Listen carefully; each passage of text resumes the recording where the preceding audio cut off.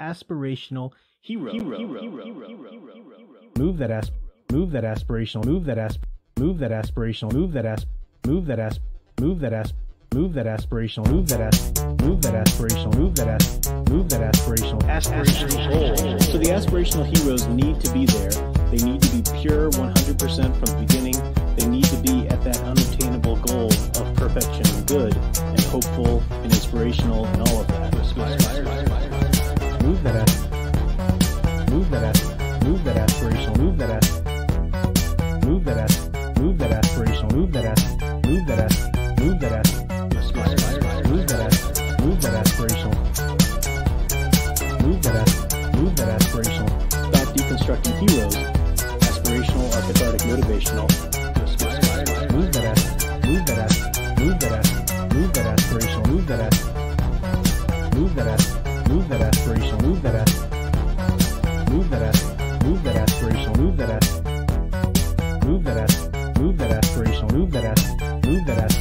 that to aspire.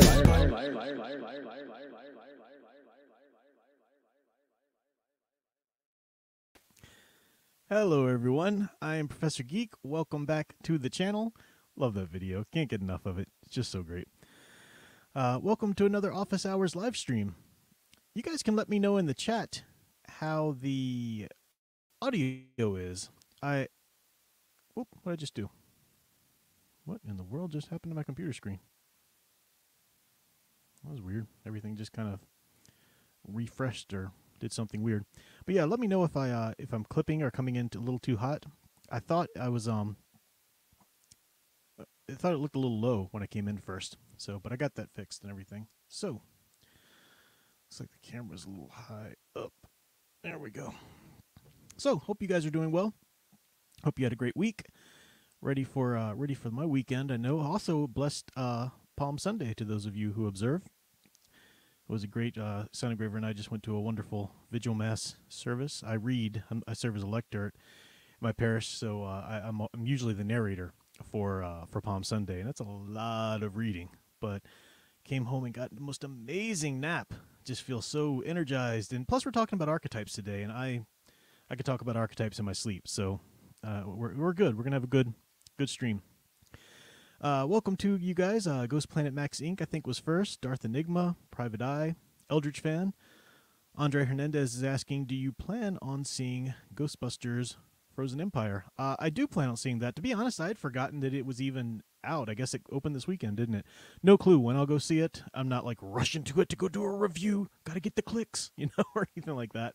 I'm not expecting much. I'm hoping for a good, fun sequel to the alternate timeline that is Afterlife, but like I said, for those movies, I'm not, I know a lot of people didn't like Afterlife, and I get it. I get why you wouldn't. I enjoyed it enough as an alternate timeline, so yeah, I'll go see Frozen Empire. I'll let you know what I think when I do get around to seeing it. I did see the trailer for the Beetlejuice 2, and that's golden age Tim Burton for me. Edward Scissorhands, Beetlejuice, Batman, I grew up on that stuff, freaking loved it. And so I was pretty excited about the idea of a Beetlejuice 2, even though in some ways it's like way too late. Come on, you should have had a sequel in the freaking 90s. This is ridiculous that we had to wait till 2024 for a sequel to Beetlejuice. It's unacceptable. At the same time, the trailer looked cool, whatever. I'm so out of touch. I saw the returning cast and I was like, "Where's Jeffrey Jones? Come on, why isn't he back there?" And then our fan man and Big Al were telling me he's like, he got accused or not accused. He was convicted of I don't think he actually had contact with a minor, but he was like getting this young boy to like pose suggestively for him or something. I was like, "Oh man, stop it, Hollywood, stop being gross and weird and disgusting and all this kind of stuff." Jeffrey Jones was in so many great films. Loved his work in Transylvania 65000, Beetlejuice, of course, Ferris Bueller. He was the principal of Ferris Bueller. So many great things, but alas. But so totally, I think he's probably the one. It's probably his funeral that they're going to in the trailer. But it'll be interesting because even in the Beetlejuice makeup, Michael Keaton looks a lot older. So I don't know if there's a story reason for why Beetlejuice, the ghost, would have aged like that or looked decrepit. Who knows? But it was fun to watch. The trailer was fun to watch. Do I expect anything out of it? Not really, especially with Tim Burton's recent track record. But maybe we'll see. It's weird that they're just a lot of people have been talking about for a while. We've been talking about how they just keep bringing back these old movies, and for a while it was okay. They Hollywood, that's a sure bet for them, right? Even though it's ridiculous, it shouldn't be a sure bet because you keep ruining all these old franchises, and you're not bringing back the built-in audiences necessarily.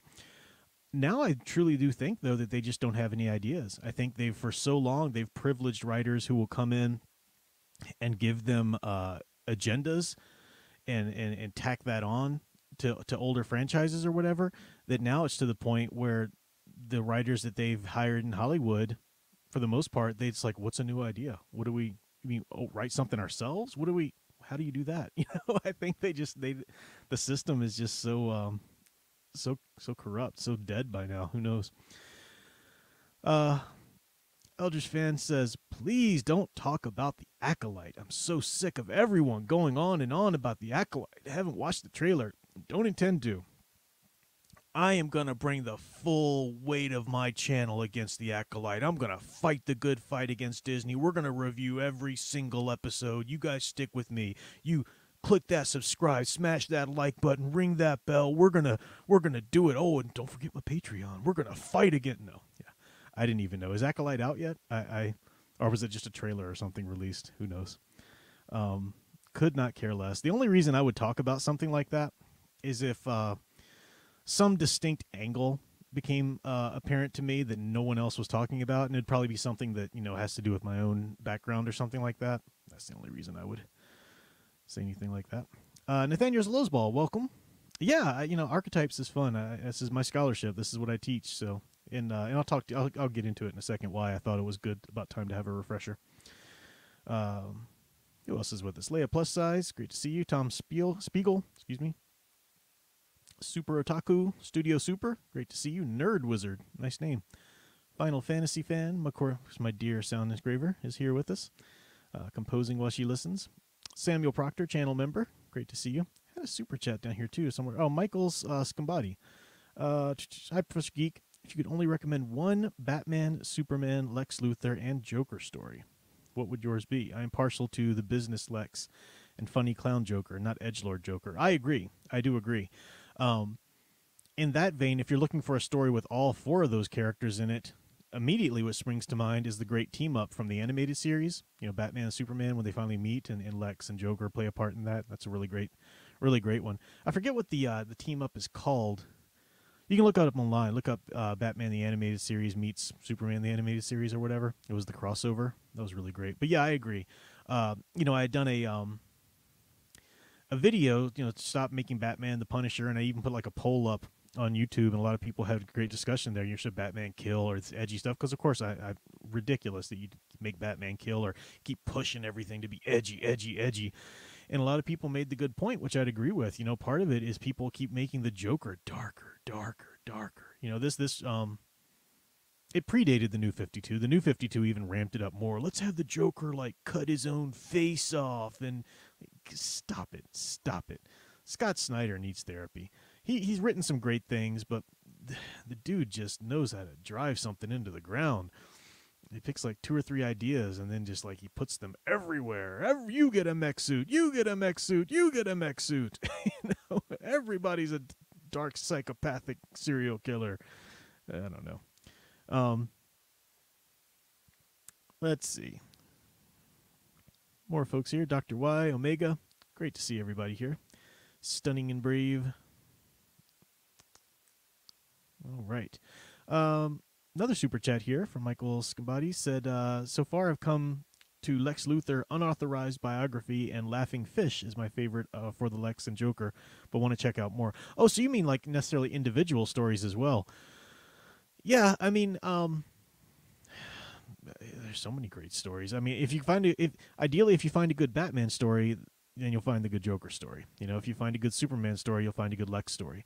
I do like business Lex. I like the Lex Luthor even though he's not bald, he's a little bit of the older type of Lex Luthor, the one that was in Superman for All Seasons. I like that aspect. A Lex Luthor who's got plans for the city, who wants that, wants to be the city's savior of sorts. I do like that kind of idea. So yeah, thank you for the super chat. I appreciate it. Good topic to start things out with. Big Al Presents popping by. Good to see you there. Studio Super, thank you. Said, what's the Acolyte? I know, yeah, some stupid new way for Disney to drive Star Wars into the ground. One of these days, I mean, I will say this about the Acolyte. Look at the channel. Pay attention to the channels now. If I'm correct in assuming that the trailer just dropped, I think that's all that's happened. Has the first season dropped? I don't think we're that far into it yet. I don't keep up with this nonsense. But pay attention to the streams or to the channels that are rah, about it right now. It could go one of two ways. It could go the She-Hulk route, which is, oh my gosh, this is so horrible, let's talk about it ad nauseum, and yay, those clicks. It can go that route. Or it can go the route of something more like Book of Boba Fett or whatever, like, guys, it's actually, blah, blah, blah, or whatever. It's just, come on, YouTubers, have some integrity. It's all we ask. 'Tis all we ask. I'll make sure I didn't miss any super chats there before we get going and get rolling. Okay, so, yeah, Archetypes. The reason why I decided that we should start out, it's about time to give a refresher on Archetypes is because I had a few videos recently.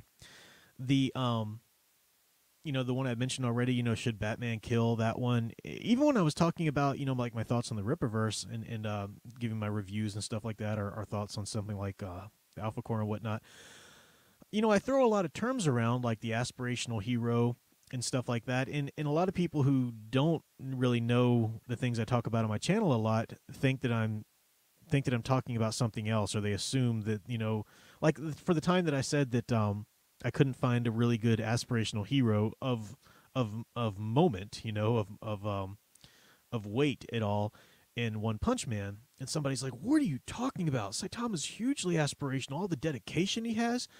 And if you're just thinking about the meaning of the word aspirational, then yeah, it's like, well, I aspire to be whatever this character's like, therefore they are aspirational. But that's not what I mean. I'm talking about specific labels, specific archetypes.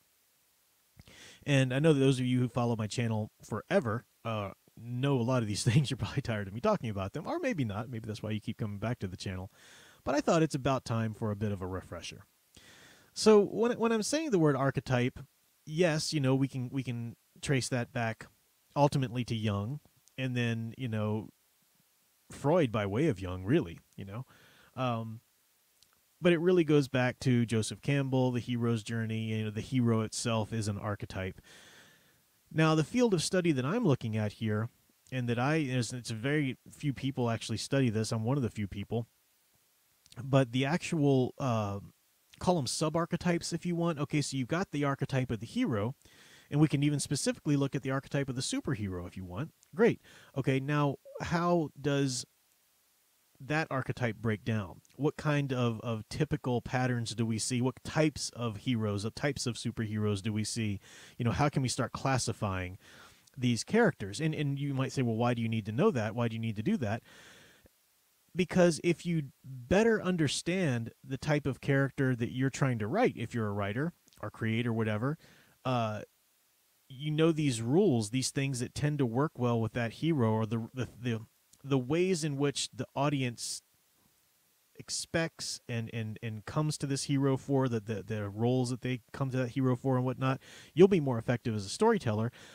Also, if you're just a consumer of story, a reader, a film goer or whatever, you'll be able to better judge these stories and understand why this hero appealed to you more than that one, and so forth.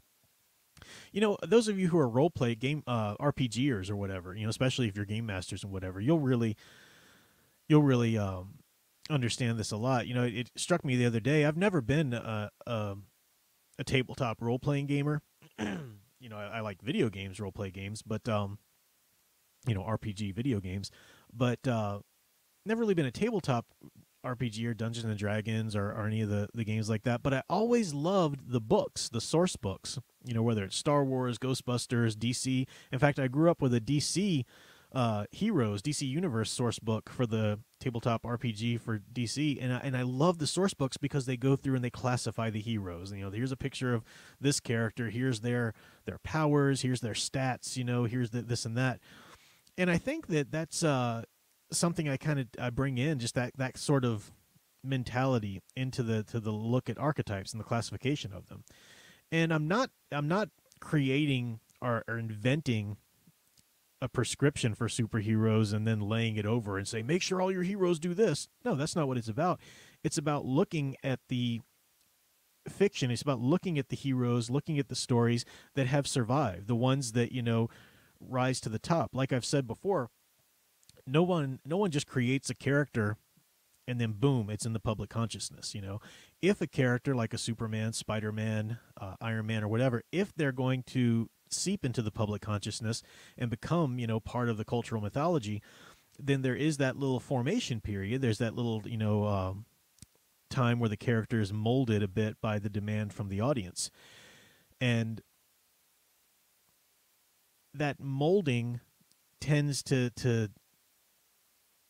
take on certain structures. You know, there's certain patterns to that molding depending on what type of character it is. So that's where all these classifications and all these ideas come from. Just making sure. I'm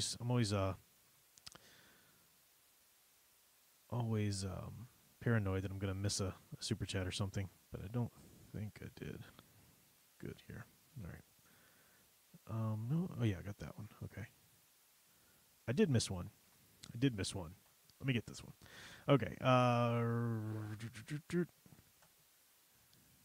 Rex Blazer. Thought I missed one. Won't always catch these because they do get by me. For $4.99, thank you so much. Appreciate it. Said, do you think it's possible for a protagonist to start as cathartic motivational and then character develop into aspirational? Good question. Very simple, flat answer, no. Absolutely not.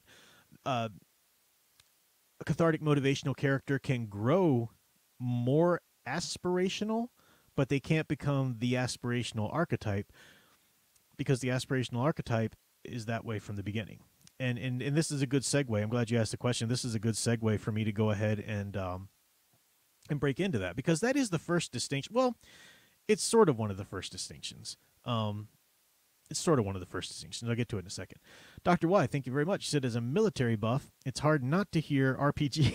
Think of the military definition, rocket-propelled grenade.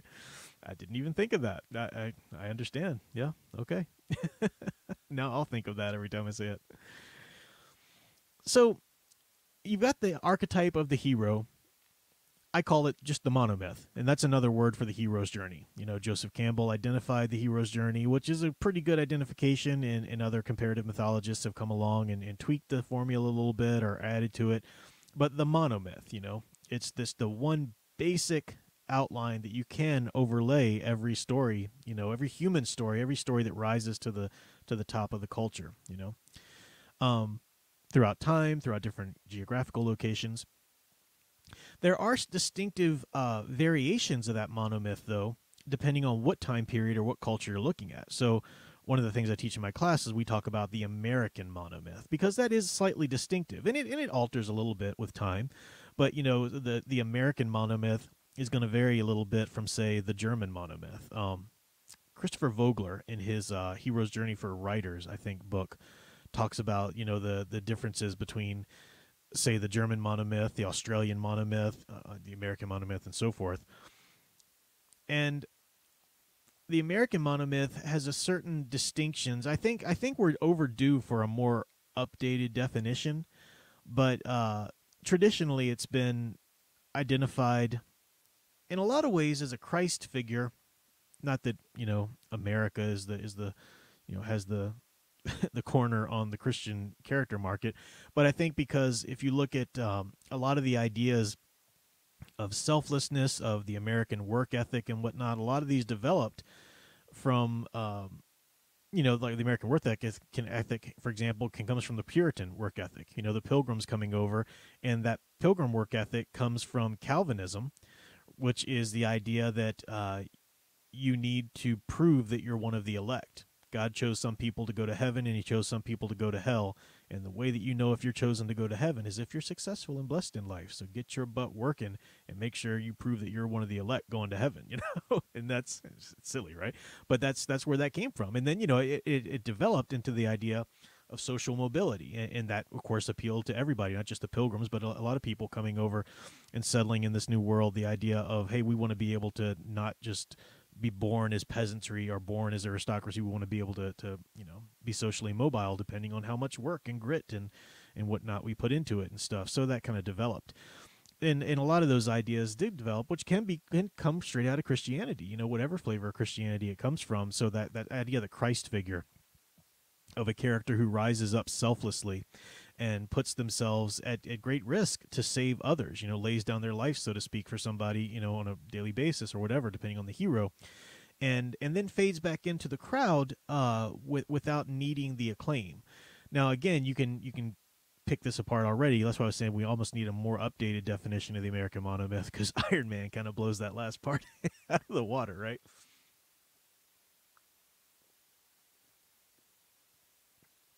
But yeah, so it's the American monomyth is a distinct flavor of it. Eldridge fan, thank you for the super chat there. Said enough power can force a character into the public mind. I'm trying to figure out what exactly you mean by that. You mean like if a all right, let me give you an example. A recent example, something I've talked about before. And you mean like something like take a character like Isom, like Ripper versus Isom. It's hard to find a person in the YouTube sphere that doesn't know that name, that character, the name of that character, Isom. Oh, I know Isom. That's Ripper's character. This and that, because just in this little sphere of YouTubers anyway, Young Ripper became a huge channel. I mean, a huge channel, a lot of influence, a lot of reach, and he built that up. And so that power, maybe that's what you're talking about, can push a created character in front of people. So like Disney can create something and put it in front of a lot of people because they have a large reach. They have the money, they have the marketing. But I'm not just talking about putting a character in front of people. I'm talking about, does that character become ingrained in the social consciousness? Is it a character that society returns to and goes to for certain roles and certain, not just entertainment, but they rely on this character to stand for certain things for the culture. What is the Disney movie Red Panda or whatever? That movie will never resonate with culture. Disney will keep pushing it as another product they have, but that no one's ever going to think back, oh, we need that movie again. It was a horrible film. Something like Isom, the jury's still out on that. Is that ever going to resonate? I don't think it will in that respect. But that kind of thing is still, that it takes time to prove the test of a character that's created like that. I think I've read your comment correctly and understood what you're talking about. So we've got the American monomyth, and Gems of Tavish, I do see. I think you'd asked it before about Iron Fist. Absolutely, wonderful frontiersman. I should say, though, before we get any farther in here, so we got the American monomyth that we're talking about here. And I say American monomyth, I know that a lot of my audience is from, other parts of the world. But when we talk about the superhero, I think we're all talking about some variation of the American monomyth, because it's perpetuated through Hollywood. It's perpetuated through the American entertainment industry. Yes, there are Indian superheroes. There are, characters and fictional characters that really resonate in certain countries that are of their own country, so I know that they exist. But for what I'm talking about, obviously I'm American, I'm talking about this, but I think America has a large reach to where it doesn't just apply to America necessarily. It does go out there. So we've got the American monomyth. Before we get into any of the sub-archetypes, and I should mention that when we start talking about specific sub-archetypes like the trickster, like the wanderer, like the frontiersman and so forth, they're not hard and fast. Just because a character's labeled the frontiersman, it doesn't mean that that's the only thing that character can ever be. For example, I was thinking, about characters to put on my my thumbnail, and I was thinking about Green Arrow, and I think more often than not he's portrayed as a frontiersman, but I was thinking about a lot of ways that he could be portrayed as a war hero. It does depend somewhat on the writer, somewhat on the type of story that's being told with the character. And there are some flavors. It gets kind of complicated where you've got certain characters can kind of fade into each other and fade out, whereas others really can't. Like you can't really be a trickster and a paragon. That's just a little too difficult. But so it goes. There are a lot of these classifications aren't hard and fast rules. Just because we say this character could be considered this doesn't mean that's the only thing they can be considered. And I'll talk about when I go through it how some of them can overlay each other a little bit depending on stories and whatnot. So just laying the groundwork here. Eldritch Fan for $4.99, thank you so much. Said, don't forget that Frodo becomes the new Gandalf archetype pioneered by Luke Skywalker in the Star Wars EU. EU, okay. And Iron Man originally had a secret identity. Yeah, so the stories change as well, yeah. You're right, certainly Iron Man back in the day would have been more in line with this, but, as I say, the times change, and that's what changes it up a little bit. So good point, good distinction there. Divinital Kayan, welcome, and thank you so much for the 5. Said, $5. My Hero Academia has All Might, who clearly has his roots in Superman. America has heavily inspired Japan in art, even to this day. Absolutely, absolutely. And I think we're seeing a lot of, for good or for bad, some good ways and some bad ways. I think we're seeing a lot of anime influence or Japanese influence and some American franchises as well. So yeah.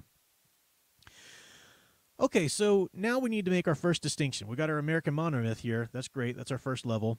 The first two categories of a hero, and these are broad categories. So all of the sub-archetypes we talk about, or you might have heard me talk about, can be, we've got our aspirational heroes and our cathartic motivational heroes. Now, the sub-archetypes run within those. Some sub-archetypes don't really work so well as aspirational, but for the most part, they can be either one or the other. Now, the aspirational hero, because I talk about it so much, let's go ahead and clear this up. The aspirational hero is a hero. It's not a hero who's perfect. The aspirational hero can have flaws. They can have real challenges. They can have development. In fact, they should have character growth. They should have character development. A lot of times when I talk about the aspirational hero, people think, oh, it's just so flat and two-dimensional. And these are usually people who just don't want to think about an aspirational hero because they're, on some level, they're just too nihilistic in themselves. The fact, though, is that you desperately need aspirational heroes. They're going to be fewer. By necessity, there are going to be fewer aspirational heroes in any one shared universe than there are the cathartic motivationals, and I'll get to those in a second.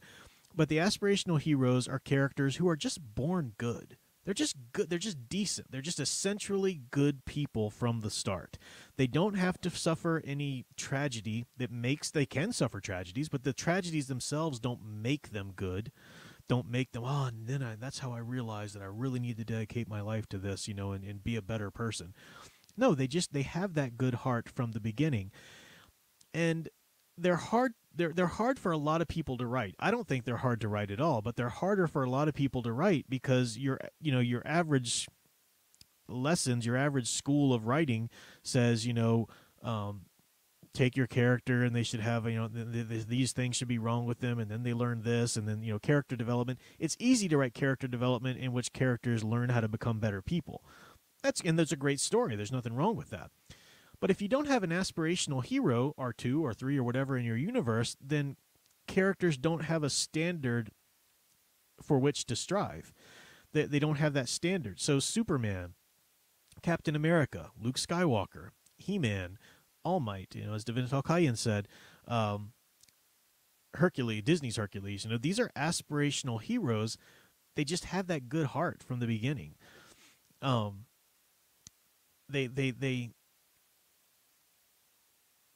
There's a sheer goodness about them. They believe that there's always a right thing to do. They believe that it's always worth it to do the right thing. They never, ever question whether or not they should do the right thing. Now, sometimes they might question which is the right thing to do. For example, I mentioned Superman for All Seasons recently, just a few minutes ago. And yeah, that story is about Lex Luthor trying to trick Superman into thinking maybe the world's better off without you. Maybe the world's better off without you. And it's young Superman. At no point is Superman ever thinking, screw the world. The world doesn't need. I don't care. Does it even deserve to be saved? I mean, no. That's like Zack Snyder, Man of Steel levels of ridiculousness. So a aspirational hero can be fooled sometimes. They can be challenged. They can be a little confused as to maybe what the right thing to do is here, but they always know that there's a good right way to do. And in an aspirational hero story, as I've said before, you never want to put them in the situation in which they have to do something bad. They have to cross the line. And it's not that no aspirational hero can ever kill. I mean, Captain America certainly used a gun when he was in the war. Luke Skywalker, different stories of he's, trying to fight and defend innocence. He's going to have to sometimes maybe deal a killing blow. It depends on the story. Superman should never, ever kill. Batman should never, ever kill. He-Man should never, well, I won't say, it depends on the type of story you tell of He-Man. Certainly, like, the 80s style cartoon, He-Man should never, ever kill. If you were telling a little bit more of an adult story like the mini comics or whatever, and there's war or whatever, it depends on the story. It depends on the way it's presented. In general, you wouldn't let an aspirational hero kill, but like I said, it depends on the character, depends on the story. The point is that they're never out to kill. They're always trying to save the innocent. They're always trying to even save the criminals from themselves, if that's at all possible. So, playing into Batman, not killing him. And some people were like, okay, but seriously, though, he's got to kill the Joker, right? I mean, the Joker's like, it makes sense for him to kill the Joker, though, because the Joker's really bad. No, if you make any concession there, if you start to make any concession, then you're saying, basically what you're saying is, we should always do the right thing unless this. Here's the line in which it's okay for us not to do the right. Or here's the line in which the wrong thing is actually the right thing to do. Once you make that concession, it's just a matter of time before that line gets closer and closer and closer and closer to you until you don't have to really do much work on yourself at all as a human being. Because, it's all relevant. It's all,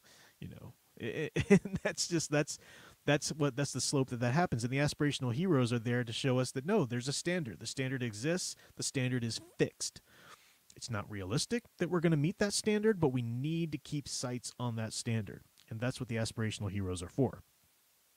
There is one of the sub-archetypes is the Paragon, and the Paragon can only ever be aspirational. So a lot of the characters I just mentioned are the Paragons. Superman, Captain America, Luke Skywalker. These are Paragons, meaning that in their universe, they serve as, like, they're on the Wheaties box of their universe. They are inspirational to all who know them. But you can have a character like Naruto, for example, who's aspirational, 100% aspirational. He never, ever entertains the idea of doing the wrong thing. He's got his ninja way. He wants to do everything right. He wants to do, but he's also a trickster and a numbskull.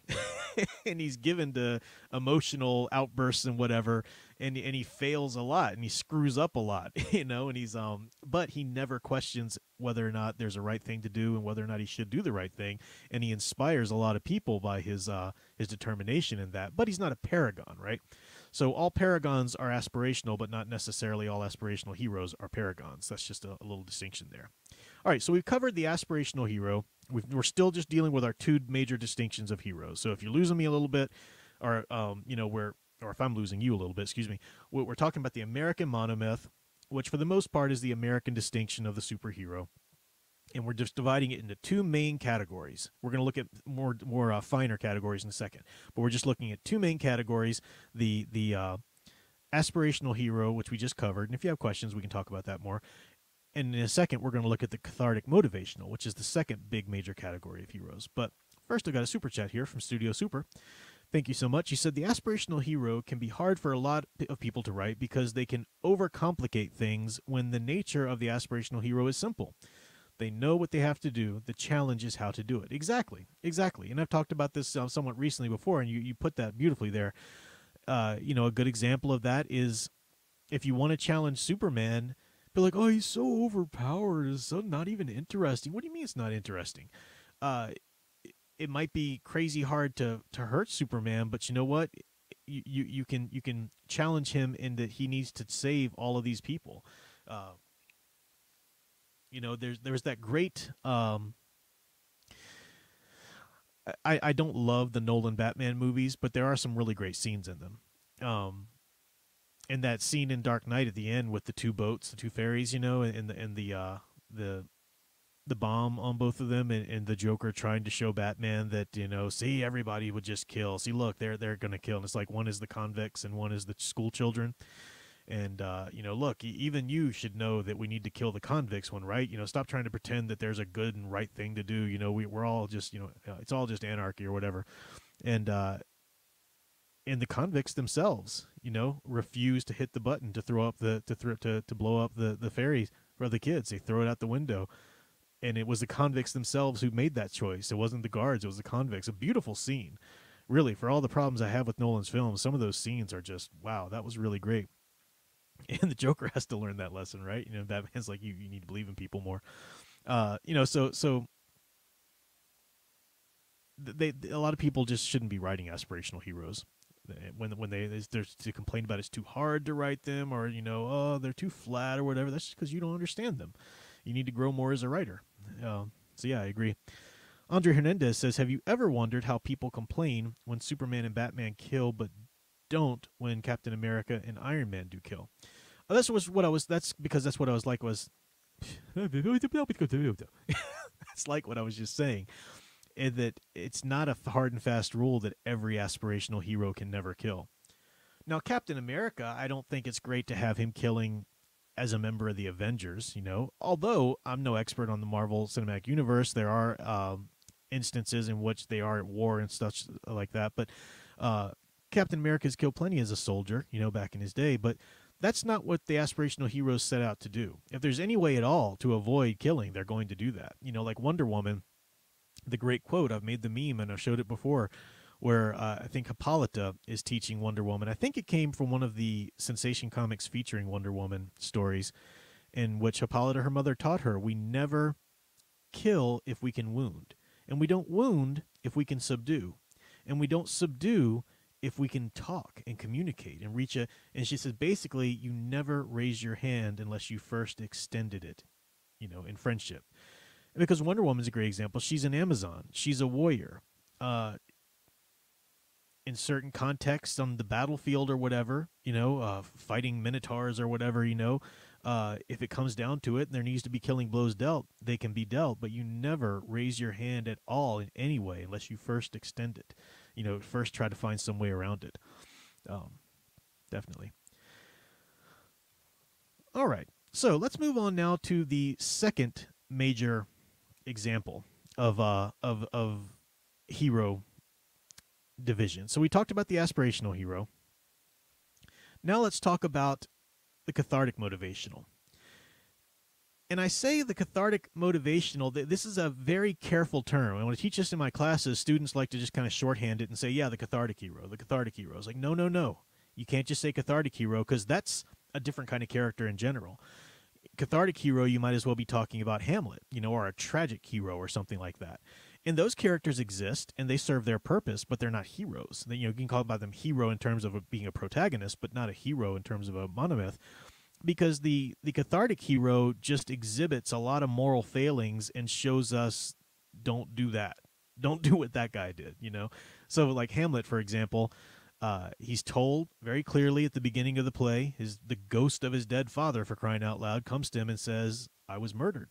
You need to avenge me. So he knows what he has to do. It's good to his father's soul. It's also good for the kingdom. He's the prince of the kingdom.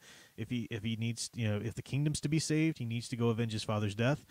But he spends the whole freaking play going, should I really though? I mean, really? Me? Should I be the one to do that? Let me just do this little test. All right, let me do this test. All right, now let me try this one more test. And the whole time he's doing this, the whole time he's avoiding doing what he has to do, people around him are just dying left and right. Until the end of the play, the whole stage is just littered with corpses, and finally including his own and the dead uncle that he should have killed to begin with. And that's, don't do that, right? So there's a catharsis that that's part of the cathartic motivational. So there is a cathartic aspect to cathartic motivational heroes. They should show us some moral failings that we need to know, hey, we shouldn't do that. But the motivational is incredibly important, because the motivational tells us, it shows us in the same character, it shows us the moral failing, and then it shows them get up, dust themselves off, and be better. So Spider-Man is a great example. He's the example I always give. He's my go-to example, but I'll give some others. But he's the one who gets these powers, and then what does he do with them? Immediately, he wants to make money. Whether it's to, in a more altruistic telling of it, help his Aunt May. But then a lot of tellings of it, he just wants to finally, take care of himself, for crying out loud. He's been poor for so long. Get a good car, get some ladies or whatever. And so he uses those powers for his own agenda there, his own good. And then that backfires on him, right? In the best tellings of the story, it's where he lets the thug go who would eventually kill Uncle Ben. And he realizes, with great power comes great responsibility. I made some bad choices here, but that's not who I am. I'm gonna be better. I'm gonna try to be better. And that's what we love about cathartic motivational heroes so much, because they show us that, hey, it's okay when we screw up. When we screw up, we don't have to say, well, might as well just be a villain or an anti-hero. I screwed up the whole hero thing. No, it shows us that, yeah, we are going to screw up, but we can try again, and we can get better, and we can improve. And so that's why cathartic motivational heroes are so important, and they tend to run rampant. They're far more ubiquitous out there than aspirational heroes, as it should be. But even cathartic motivational heroes don't work within their universe unless they have an aspirational standard to look up to. Whether it's Spider-Man looking up to Captain America, or all of the characters, all of the Jedi, in the Star Wars EU looking up to Luke and the examples that he set and so forth. That's that they need that standard to strive toward. You mentioned My Hero Academia. Yeah, I mean, even the other, not even just the student heroes, but the other professional heroes, even what's his name, the number 2 hero, the Heat, who becomes the number 1 hero, Todoroki's father. I can't think of his name right now. But even he, when All Might loses his powers and he becomes kind of the number 1 ranked hero, he goes to All Might like, how do you do this? How do we do this? And there's this wonderful episode where he's learning that he truly has to give his all and lay it on the line to save people,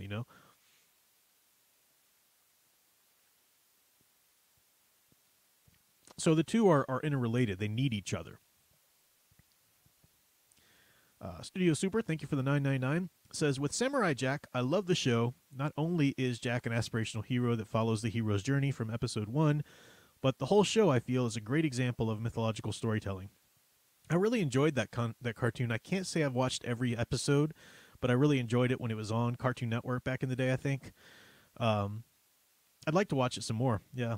Great premise, too. Wonderful premise, because it's, this samurai of, with a code. Samurais have a code. That's a great premise. I'm no expert on Japanese lore or samurais in general, but I did start playing the video game Ghost of Tsushima.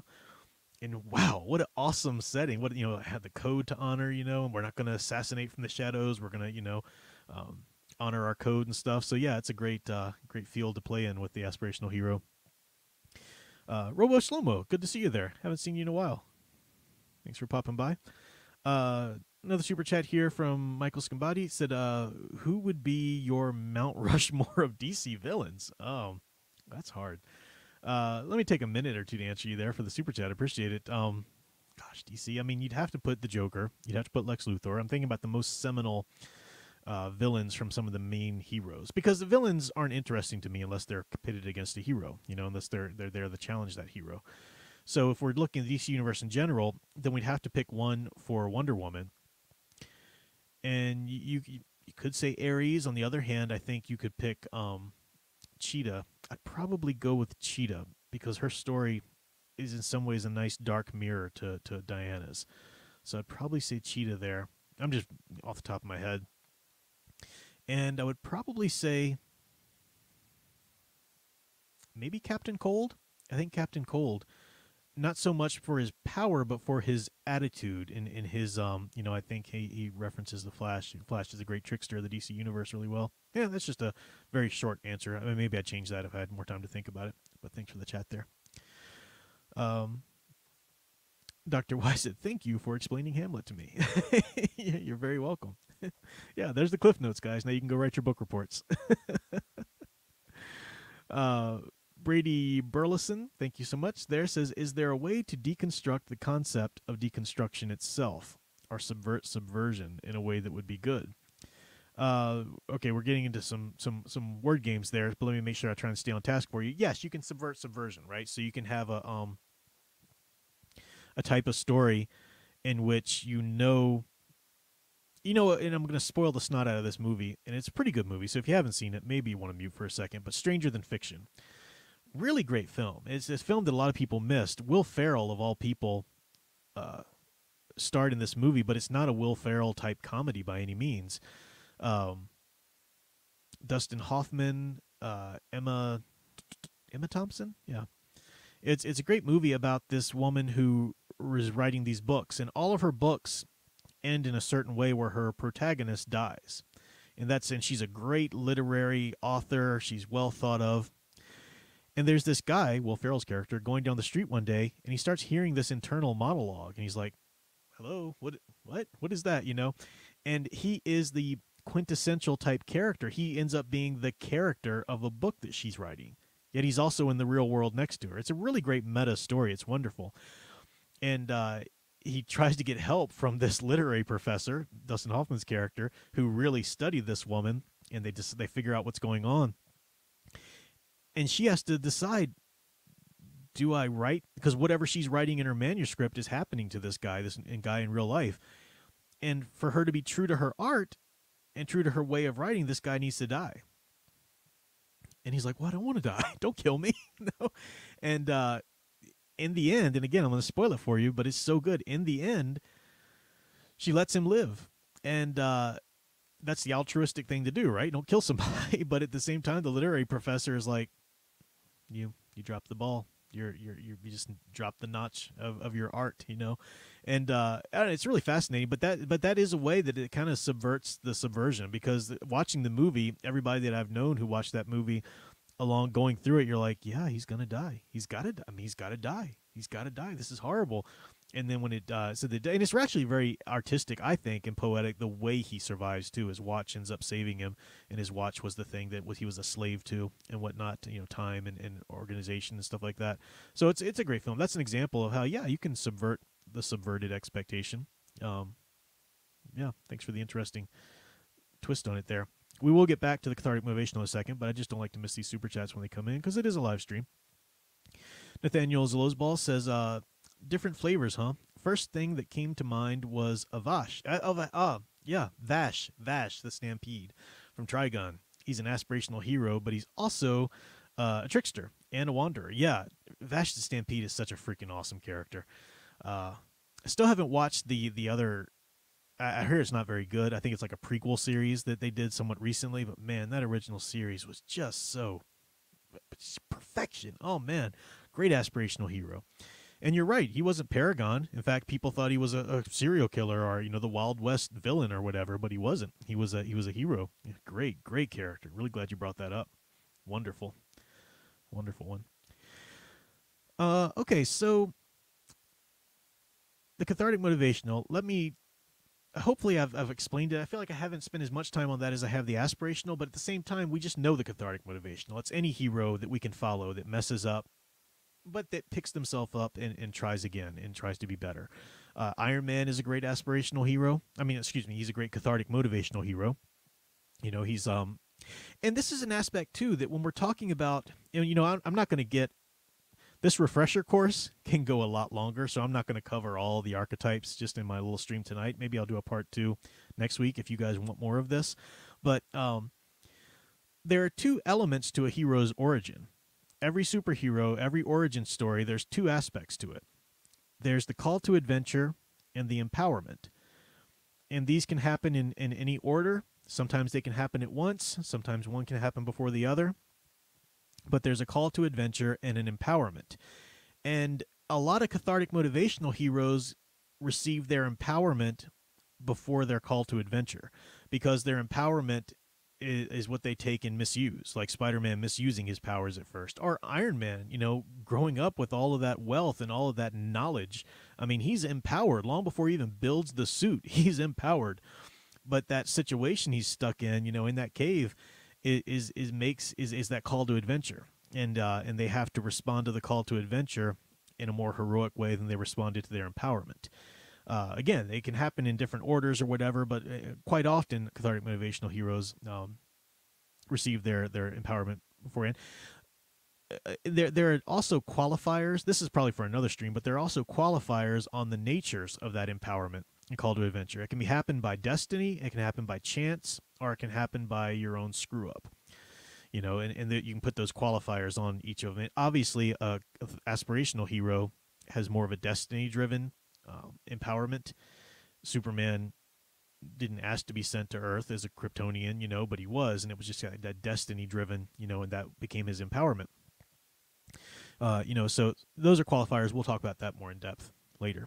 But I think we've covered at least our two main categories of heroes, the aspirational and cathartic motivational. So hopefully this is going to make people better understand what I mean when I say that, you know, Saitama is not an aspirational archetype. You might aspire to be like him. You might find things that you admire in him in One Punch Man. But he himself is just looking for a challenge. And he's like, oh, do I have to go fight that villain who's putting those people's lives in peril right now? I don't. It's not even going to be a challenge for me. Do I even want to do this right now? That is not aspirational. Not aspirational at all. No, he's a good guy. He might eventually decide to do it or whatever, but aspirational hero would never even think twice, would be there. Deku would be there, giving it his all, you know. So that's what I mean when I say the aspirational hero. Oh, that's nice. Trigon the manga is getting an omnibus collection. That is good to know. I definitely am going to pick that up because I have not read the manga. But dang, that old anime show was awesome. Got another super chat here before I miss it. Oh, come on. Highlight it. Sean says, keep up, StreamYard. Sean says, if the Paragon is moral, does that mean that they must be sexually moral as well? Depending on the rules of their universe, right? This is one of the big problems with Superman Returns. Honestly, it's one of the problems with Superman 2, to be honest. Him taking Lois Lane up to the fortress, and then, you know, maybe you could, you know, if you're morally lax a certain way, you're like, well, it's no big deal, you know, whatever. They're in a relationship or whatever. But Superman Returns had the idea that you don't sleep with her and then just leave her without saying goodbye, you know, and then coming back and like, well, but I didn't know that you were pregnant. Well, how could you if you didn't stick around long enough to find out, you know? So yeah, certain every aspect of their life, whether it's their sexual, you know, behaviors or whatever, has to be moral within the rules and context of that universe. You know, to say what is sexually moral, well, that's going to depend on the person you're asking. But now when we're talking about fictional universes, that's even more complex, because what is it to be sexually moral in the Star Wars universe? You know, to my knowledge, there's no, you know, religions that say you shouldn't have premarital sex in the Star Wars universe, at least not, you know, galaxy-wide. So it depends on the universe and the rules of the universe. But it's a good question, and it really, the answer is that every aspect of their life should be striving to be moral. Isaiah Smith, thank you for the super chat. $20, man, thank you so much. I appreciate everybody's super chats, and I know a lot of you unsung heroes go maybe unpraised because you guys give like $1.99, $4.99, $1.99, $4.99, and by the end of the night you've given quite a bit. So I do appreciate all of the super chatters by all means, but you got to call out somebody who drops 20 on you. So I really appreciate this. Thank you so much. Appreciate that. He said everyone gets hung up on Anakin, but it was Luke who brought balance to the Force. Haven't even finished reading your super chat, but I got to give you some applause right there. I do agree so far. Luke surrendered to the light and subdued the dark, not through fighting, but by showing Anakin the power and love and the folly of prophecies. I 100% agree, and a lot of people take me to task and just can't stand that I'm saying this, but I do agree. Luke ended up being the chosen one. Now, the prophecy was true in that through Anakin, balance would come to the Force, but it was ultimately through his son. And it also shows that prophecies can be, you know, you have to reject or accept the call, so to speak. And in a really beautiful, poetic way, the Star Wars, you know, trilogy there is about the redemption of Anakin. Sure, we can look at it like that, but Luke is the hero. Luke is the one who says no to the darkness and yes to the light. Luke is the one who says yes to the light, even when it means saying no to his mentors. Saying no to Obi-Wan or Yoda. No, my friends need to be saved. No, my father can be saved. You don't understand. I'm not just going to kill him. He can be saved, you know. Luke is the quintessential aspirational hero in that manner. Just great, and yeah, I couldn't agree more with you. Thanks for putting it in that succinct manner. Studio Super, thank you so much. Again, said this land is made of love and peace. No, I'm sorry, Studio. I said Studio Super. I'm sorry. I always see, and your icon is black and white, just like Studio Super's as well. Studio 96 Films. You are a very different person and deserve your own recognition. Thank you. Land is made of love and peace. Love and peace. Love, yeah, Trigon. Took me a second to like, what are you talking about? Oh, yeah, Trigon. Love and peace. Now, Studio Super, thank you for the 999. Again, thank you guys who just keep coming at it with these chats. I really we do appreciate it. Sound Engraver and I both appreciate it. I mean, you're supporting my channel and me, which I totally appreciate. But in some ways, Sound Engraver's my wife, so these super chats go to both of us, and they help. They help me to be able to justify spending more time on my channel, because my channel is my hobby. It's not a business. I'm not out here trying to, make sure I play into the algorithms and cover all the hot button issues, and stuff like that. I'm here to be who I am and to maintain integrity, but it's also just that hobby there. And the amount of money I make on it in any given month kind of determines how much more time I can spend on it, or how much more time I need to shift into spending on, more money-making things to earn our living. Summers, for example, because I teach as an adjunct professor, and I don't always get classes to teach on the summers. Now, I do other things, paper tutoring, stuff like that, but summers tend to be a lesser, a bit of a drier period for me, and I would love to spend more time on YouTube and let that fill the gap, but it depends on how well the videos do, how well the subscribers. My subscribers have grown. I know we'll get to your chat in a second. I just tangent, but I will get to the I never really pay attention to my subscriber count because it's a number, and I just don't follow numbers. But I am zeroing in on 17,000. I'm at like 16,930 something. Ethan Van Sciver had EFAP'd a couple of my videos, which I think helped bring some attention, which I appreciate. But yeah. So anyway, all that to say, very much appreciated. You say, 999, in regards to my question last stream between frontiersmen and tricksters, is it possible for a sub-archetype to slip through into another one if a writer isn't careful? Which are more prone to do that? Yes. And this is probably, and I'll finish reading my super chats, don't worry, I'm not going to just end the stream, but I think this is a good way to kind of wrap up, at least thus far, what I'm talking about with archetypes tonight. We'll continue our refresher course next week if you guys want to, or another day this week if you guys want to, because there's a lot more to talk about. So far, we've just covered the main two distinctions there. But yeah, when you're talking about sub-archetypes, some of them do slip into one another. So as you were saying, the trickster and frontiersman can slip into one another a little bit here and there. Some other ones, the paragon and heroine archetype, quite often cross paths. They don't have to, but like a Wonder Woman type approach to the heroine that bridges the boundaries is very easily seen as a paragon, whereas Black Widow confronts that aspect in a different way, which makes her certainly not a paragon, or aspirational even. But yeah, so they can slip in, and now it's not always wrong. You say, can sometimes writers kind of slip? Now, I would say don't do it within the same story. Okay, within the same episode, the same book, or the same story or whatever, you'd want to maintain, or your character in the story will work best if you maintain the rules of that one archetype. But like comic books, for example, this issue or this run of issues, Green Lantern can be seen more, or Green Arrow can be seen more of as a frontiersman.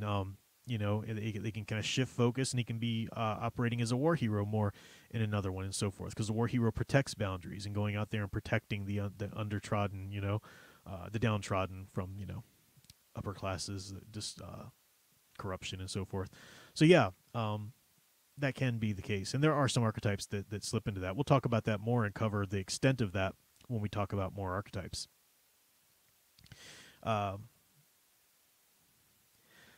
And these archetypes, Gentle Savage, I just see this one here. Does Bane fit the elemental villain archetype? There is a certain set of archetypes that apply to villains, which aren't exactly the same as the heroes. There's some, you can see trickster villains and so forth and whatnot. Bane is elemental villain. I'd have to think about that, because I know Bane is villain. I have to really go back and read my Chuck Dixon and Graham Nolan Bane stuff to really get the 100%, make sure I'm not missing anything. because he was raised like that, you know, and you might think, well, how would he have been if he wasn't like that? At the same time, we don't really get any picture of Bane, nature versus nurture. I don't know. Let me think on that. You kind of caught me right off the bat, but good question. My dear Sound Engraver says, yes, both Prophet and I are teachers. Yes, my dear Sound Engraver is a music teacher, teaches different instruments and voice and all kinds of things. And do check out her stream. I think it's probably set up already for tomorrow. She'll be streaming tomorrow. With that does wrap me up here to just about to my hour mark, or a little bit over technically. So I'm going to wrap things up here in a second. But Nathaniel Lisboa, is he talking about Bane or Darth Bane? I think he was talking about Bane, not Darth Bane from Star Trek. I mean Star Wars. Oh, you can tell I'm tired. Yeah. By the end of an hour on these streams, I'm pretty much out of the energy. It's that being such an introvert all the time. Such an introvert. When you're an introvert, when you're as introverted as I am, you see the world, going through the world on a daily basis is like navigating a world full of vampires. They're just trying to suck, your life force, Hey, come here. I want to talk to you about something. And you're like, Like I've had to, and then we're wrapping up here, but I've had to, for example, just decide I'm not doing any more guest spots on any other YouTube channels. I'm immensely honored that any other YouTube channel would want me to come do a guest spot on there. I very much am, absolutely. And I've enjoyed the ones I've done, 100%. The last one I did was on Matt Wilkins' channel. Matt Wilkins is a great guy. But the thought of making an appointment where I have to be somewhere on so-and-so's channel at a certain time and I have to be on, and then you're kind of at their mercy for how long they're going to run the stream, and just pass. Just let me be my introverted hermit self. So yeah, I am nice and wiped out by now. But thank you guys so much for hanging out with me. I did very much appreciate the stream, and we're not done. I'm giving you this little refresher course. I will continue. All we've done so far is acknowledge the American version of the monomyth and talk about the very first two distinctions. Paid a little bit of lip service to the sub-archetypes, and we'll talk more about them. Paid a little lip service to the aspects of the hero's origin, the call to adventure and the empowerment and the qualifiers that exist within that. There are a lot of other aspects to talk about archetypes. So if you guys like this, if you want more, I will cut out some portions of this as their own videos, and we'll see how they perform as well. And we can certainly do these more, and we can certainly cover more and continue the coverage of the topic.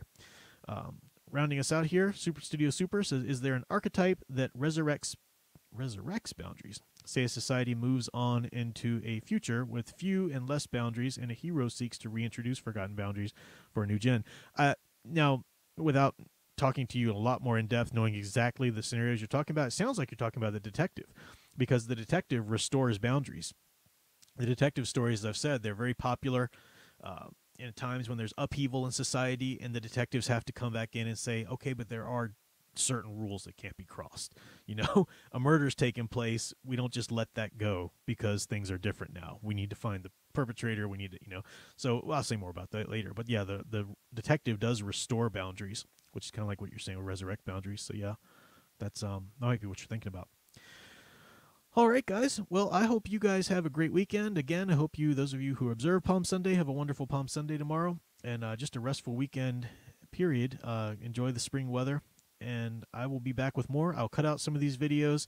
I'm going to be working on an analysis soon of Ghost of Matacumbe Key. I wanted to wait until I'd read the Shinu and Alien Alamo, which I've done now. So Compass Comics, kind of covering this whole universe. Done that, kind of letting it percolate in my mind.